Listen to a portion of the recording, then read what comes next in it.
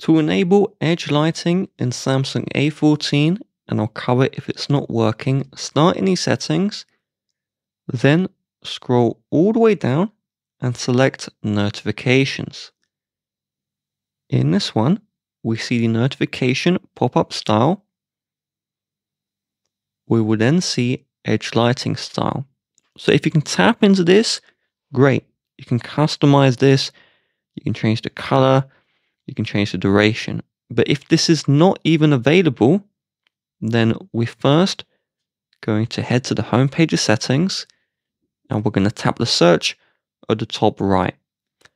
If you turned on any option, such as reduce animations or turn off animations, then this is not compatible with the edge lighting.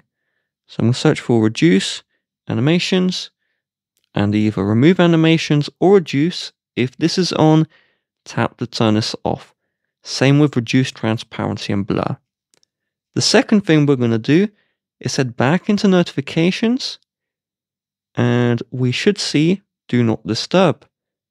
If do not disturb is on, you want to tap to turn that one off. Then your edge lighting style will be accessible, but you may not see it for certain apps.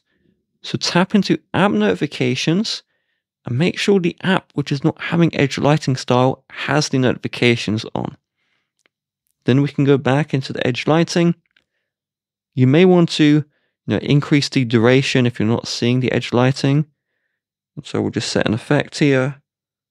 So we use this eclipse effect. Boom. And I hope this helps.